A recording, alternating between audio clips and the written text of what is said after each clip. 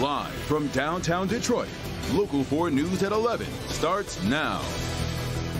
Pizza, pierogies, politics, and punches. That's what went down in Shelby Township last night, according to police at a GOP delegate event. It is a bizarre assault captured on video, which has been turned over to police. And it has the Macomb County Prosecutor's Office authorizing charges against a man who not only dabbles in politics, but is also well known for running the Sterling Civic Theater.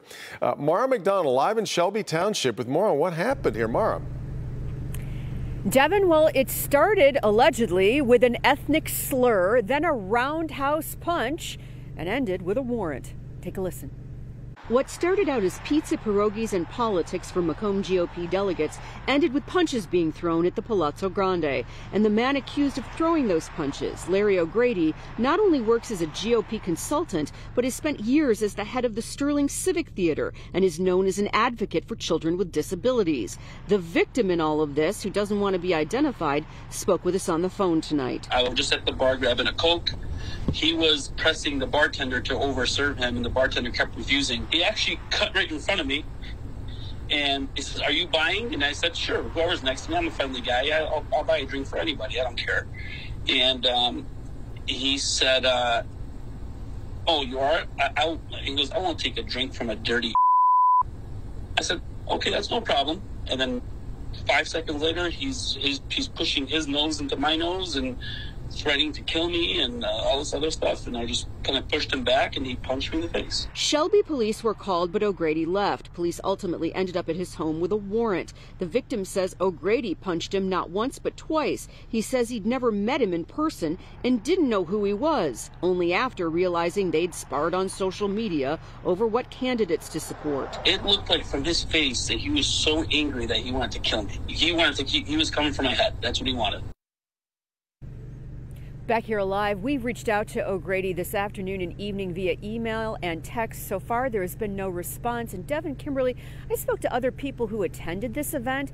They said this whole thing was so strange that there was no drama, no trouble, no nothing. Everybody was, having a good time. And then all of a sudden, this big commotion in the bar and someone throwing punches.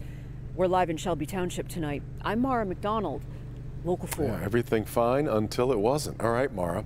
Speaking of political gatherings, former President Trump is heading back to Macomb County tomorrow. He'll be in Washington Township at a rally for two Republican candidates in Michigan, AG candidate Matt DePerno and Secretary of State candidate Christina Caramo. It's President Trump's first trip back to Michigan since that campaign rally in Grand Rapids just before election 2020.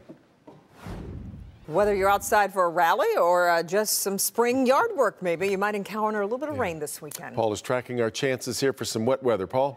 Yeah, we have kind of an interesting weekend ahead, and I'm getting a new model in right now. Hopefully it'll finish just before we get to our main weather segment in about 10-15 minutes, and we'll see if there are any trends that we can develop for your weekend in terms of timing the rain. But right now, we have temperatures in the 30s across the area, and I talk all the time about how clouds are a blanket and keep things from cooling off as quick. Well, areas that have seen the clearing come in have seen temperatures drop 3 or 4 degrees in 1 hour in some spots. So that's happening. But right now, most of us are in the 30s, and the wind is lightening up big time. So wind chill is not an issue if you're heading out right now for any reason. Still have some clouds around, but this clearing is coming in very aggressively from the west. So we're going to see those clearing skies, which means we'll wake up with sunshine tomorrow, but that rain is going to develop. So we're going to break down that timing coming up. Sunday, we're going to see. I'm waiting for that new model, but see if there are any trends. It looked like a spotty shower possible, but really the more important thing this weekend, temperatures rebounding back into the upper 40s to near 50 degrees after 30s today. All right, don't forget the Local Forecasters app. Tomorrow, you'll really want to have this app. I know most of you do, but the real-time radar in the afternoon, if you're trying to get some yard work done or whatever, check the real-time radar. Track the progress of the rain. It's all there, right there. It's real easy. You can pan and zoom with your fingers on that radar map, too, to see anywhere you want to see in the country or the world. It's free. Just go to the App Store, search under WDIV. Okay, Paul. A candlelight vigil tonight in East Point for the victims of a double homicide. It was 1 week ago. A 63-year-old woman and her 57-year-old brother were found dead inside a home in the 15,000 block of Veronica. They had been shot multiple times. Family members say nothing will ever be the same for them after what happened. My mom was the best mom. My uncle was the sweetest. They didn't deserve to go like this. I would never be the same. My life will be ruined. Our life will be ruined forever. I will never understand this. 2 people, a 30-year-old man and his father, were arrested in Ohio. Police say they believe this has to be a domestic incident, but they aren't yet offering any more details. A mother and child reunited after some terrifying moments this morning on Detroit's west side. The mother ran inside a salon to check on a loved one and left the car running with her baby in the car seat. A few seconds later, a thief jumped into the car and took off with the baby still inside. Now, thankfully, a good Samaritan saw it happen, followed the car and turned a corner, and then saw the child left behind by whoever stole the car. And thank God that the people who seen that believe in God and care and know that was wrong, because he came running up the street with my baby. When you saw your baby, what went through your mind? I was so happy because I thought something had happened to my kid. I was just happy he okay.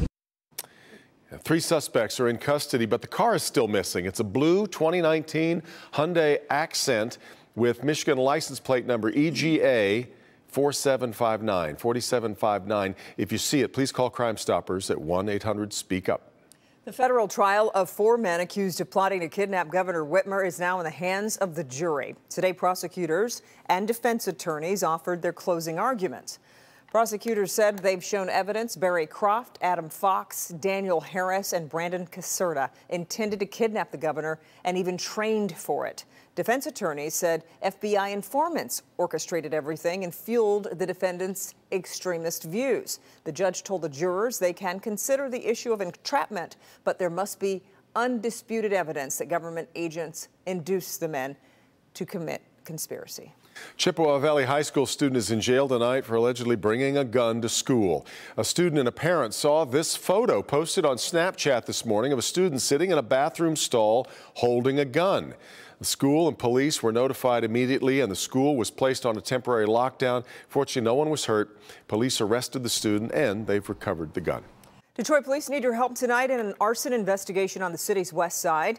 Video shows a suspect pull up in a white Ford Flex, set a car on fire, and then take off.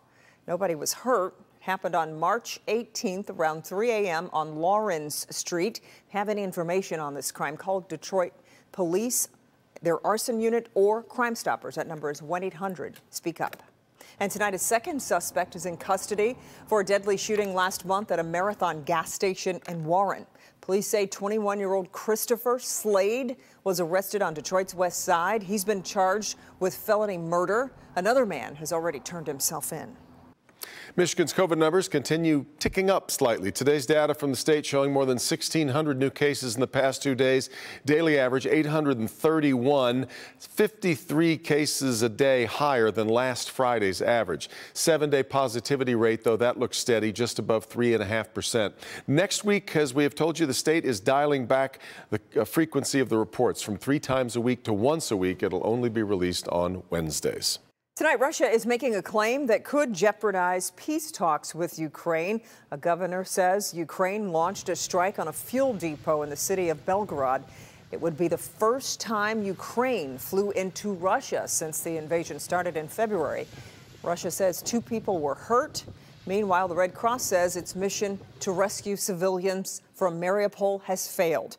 An emergency team tried to get into that city but had to turn back. They say they will try again tomorrow. At last check, more than 4 million people have left Ukraine.